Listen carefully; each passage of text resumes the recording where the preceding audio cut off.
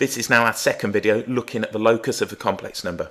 In this particular video, we're going to look at problems in the form the modulus of z minus a is equal to the modulus of z minus b. In all of these, the coefficient in front of either moduli is going to be 1. If the coefficient isn't 1, that's going to give us a completely different locus, which we will look at in the next video. The way I like to read this now is the distance of z from A is the same as the distance from B. A and B are fixed numbers and z is just moving around a locus that's the same distance away from each other. This gives rise to a perpendicular bisector. At the start of the video, we'll look at some very basic cases, and with those particular basic cases, just graphing it is very straightforward, and it will become quite apparent what the Cartesian equation of that locus is. As we move through some of the more challenging examples, it's often a case that you can use algebraic manipulation to find the equation of that perpendicular bisector in the form y is equal to mx plus c. So let's do a couple of really nice straightforward ones. The modulus of z minus 4 is equal to the modulus of z minus 2. So if we had an Argand diagram and we place these on, what we've got now are two real numbers. We've got 4, so let's put 4, and we've got 2. If we wanted the perpendicular bisector, I'm going to be lazy and just put this on rather than trying to draw it on. What we're going to have now is a straight line. So the distance now is always going to be the same. And quite clearly, the Cartesian equation of that locus is x is equal to 3. So we could say now that the Cartesian equation is x is equal to 3. If we had, for example, the modulus of z minus, if we went for minus, what should we have? Minus 2i is equal to the modulus of z minus 6i. So let's put this on.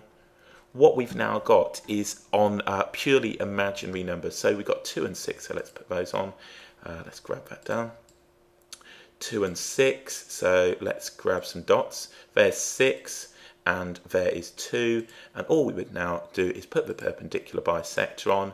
We'd have that point just here and then this one just here. And we can see that the Cartesian equation of the locus is going to be y is equal to 4.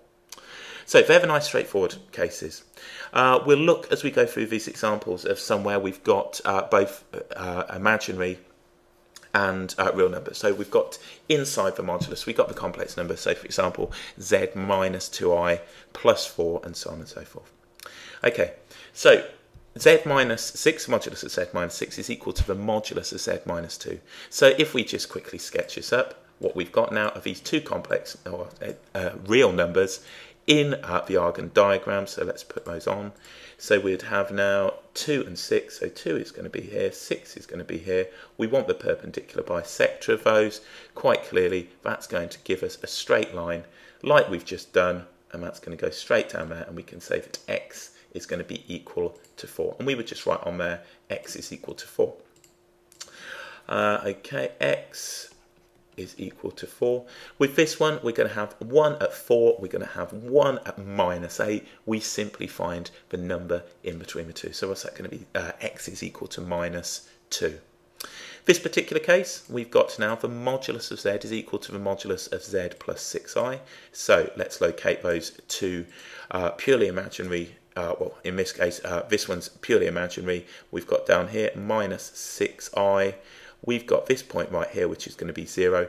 If we want the Cartesian equation of the locus is the perpendicular bisector, and we can see that y is going to be equal to minus 3. Okay, now this is one where we've got something slightly different, as we've got now both the real and the imaginary parts to the number. If you look at this one though, what we've got is z minus 2i.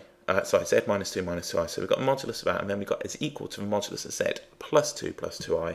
If we located these 2 points on an Argand diagram, hopefully you will see what we're going to get before we have to employ any nasty algebraic techniques. This one right here, let's put this one up here. This is going to be 2 plus 2i. And then we got this one down here, which is going to be minus 2 minus 2i. So minus 2 minus 2i. And then what we want now is the perpendicular bisector.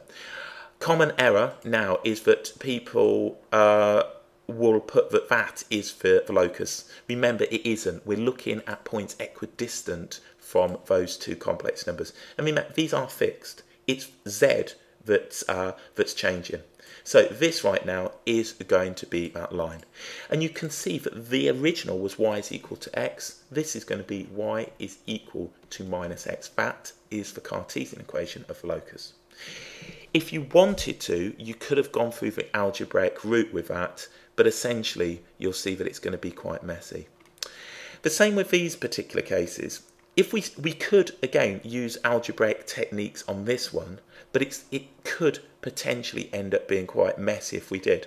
If we just drew this up, what we've got now, and let's put these, let's just draw a quick sketch.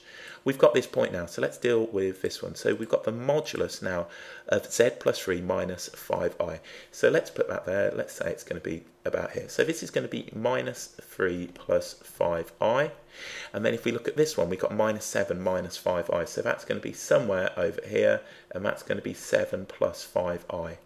As you can see, the I components are equal. Therefore, we're in a straight line. So essentially, all we're looking for then is the perpendicular bisector of these right here. And let's put that on.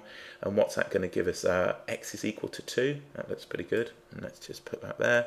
And we can put X is equal to 2. So often, going through the rigmarole of the algebraic manipulation really isn't necessary. Let's look at doing it with some algebraic manipulation though. If we take h, the modulus of z plus 4 minus 2i is equal to the modulus of z minus 8 plus 2i. If we drew these on an Argand diagram, let's look at what that's going to look like, give or take. Remember, these are just sketches. They don't have to be wildly accurate.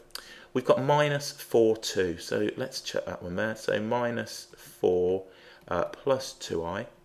And then this one we've got now minus 8, so that's going to give us 8 minus 2. Okay, so this is going to be now 8 and then minus 2i. What we're looking for is the perpendicular bisector. You can do this using this, in fact, let's just use a different one. You can do this using the skills of what you would have learnt with the distance formula and also just finding the midpoint. So if we did this now, it's going to be give or take something like so. So if you want to find the gradient of this line using simple coordinate geometry, gradient of line, find the midpoint, and you can run now a perpendicular bisector through, and that will give you the equation in Cartesian form of the locus. Alternatively though, if you wish, you could express this now as x plus iy is equal to z. Now if we take this one, what we've got, and going back to a previous video, we can express this as the following. The modulus of x plus 4 and then plus I, and then we would have the modulus, y minus 2, and then we'd have the modulus of that, and that would be equal now to the modulus of x minus 8, and then we'd have plus I, and then we'd have y plus 2. So we can see that it could, if you didn't want to go for this geometric approach, you can do it algebraically. From the previous video and our work before, we've seen now that if we remove the moduli, we're going to get now the square root of x plus 4 all squared plus the quantity y minus 2 all squared, and that's going to be the square root of x minus 8 all squared plus the quantity y plus 2 all squared. When we remove the roots and square this out, all of the squared terms are going to disappear and simply give us a linear equation in the form y is equal to mx plus c. And you can probably see that's going to happen.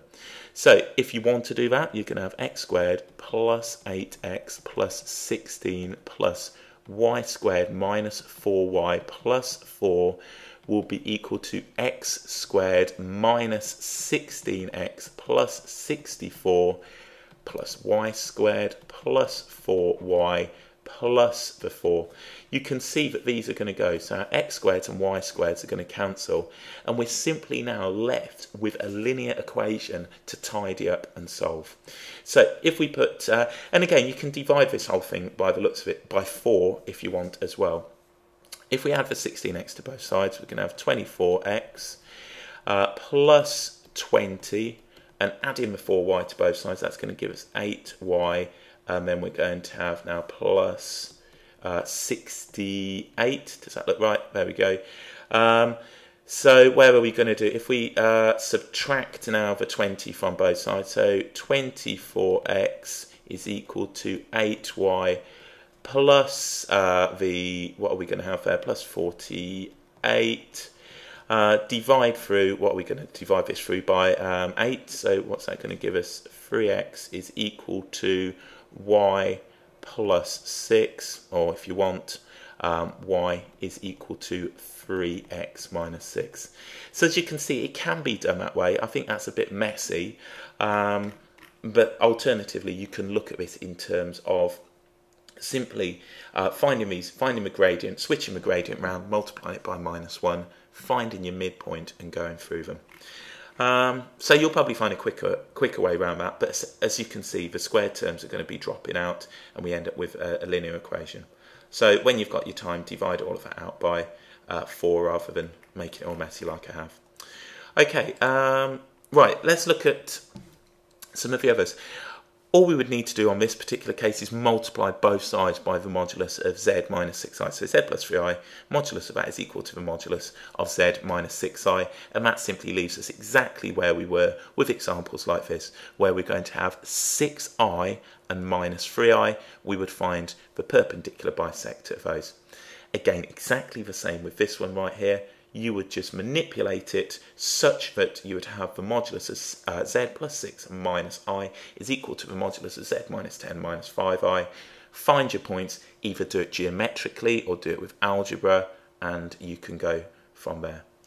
This one, we can now take -1 out of here. So, as we did in the last video, you can divide through or take a factor of -1 out. The modulus of -1 is 1. So if you take that out, take the modulus of it, you're simply left in exactly the same place. So all of these are perpendicular bisectors. Some, just draw them. Some, you might want to use either the algebraic technique or the geometric approach.